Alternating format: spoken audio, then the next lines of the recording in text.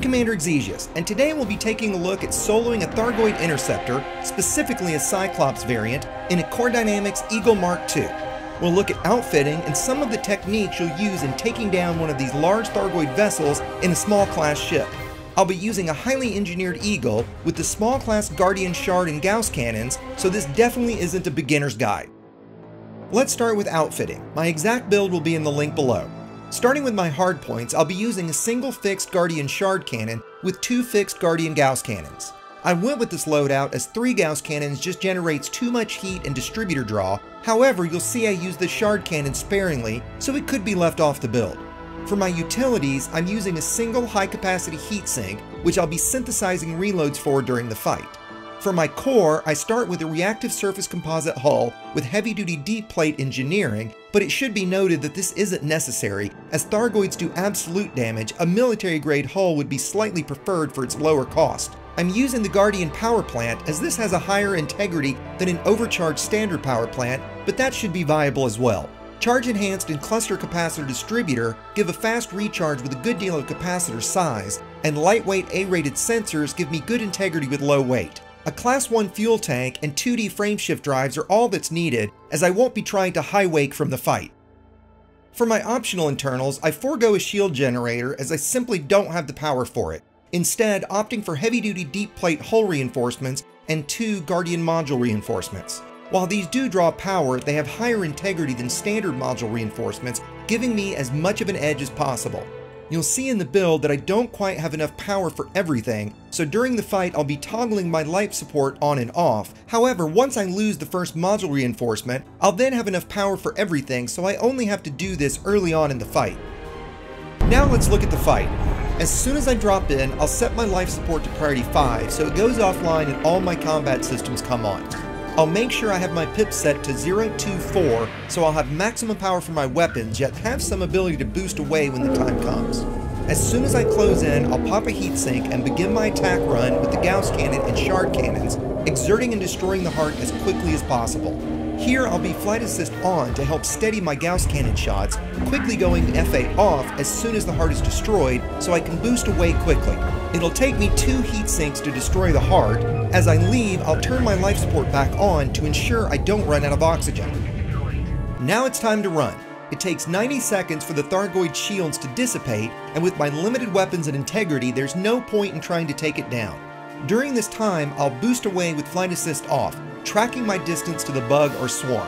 I can also use this time to ensure my system capacitor is refilled, so I'll have that when I need to use my heat sinks.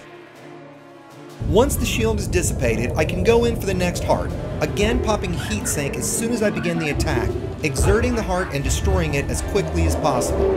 I'll go flight assist on to steady myself while trying to use my thrusters to be as evasive as possible of the Thargoid and Swarm's attacks.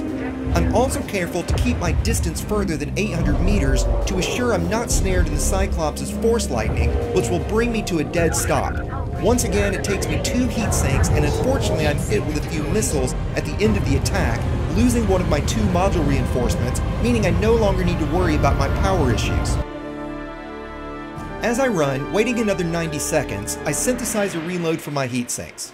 While I could use a premium heatsink and even Gauss cannon reloads, giving me a 30% additional damage, I didn't need to do so. Once again, I track the bug and swarm to make sure I'm keeping a good distance, at least 3 kilometers.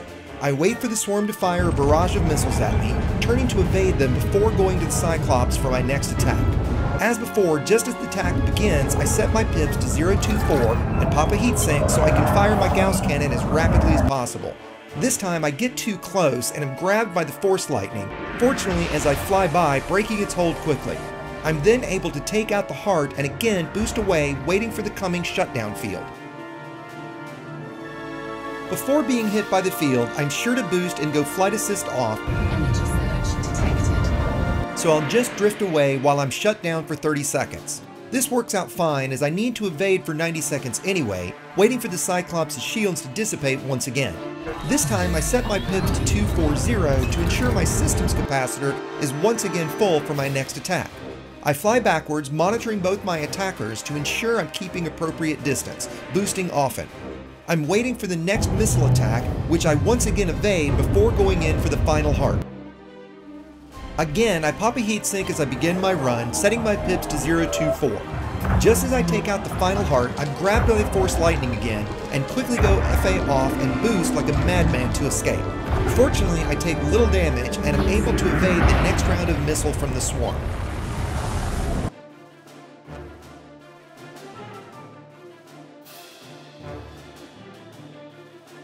I check my modules to see how badly I've been damaged, fortunately not too badly, and wait for my final attack run, synthing my last heatsink reload during this time. I prepare for my final run, once again waiting for and evading the incoming missile attack from the swarm. I set my pips at 024 and begin my run, taking a few missile hits in the process. I know the Cyclops is near death, so I go aggressive to get my final few shots. And with that, I'm treated to a rather satisfying death sound and explosion from the great beast. The battle is victorious.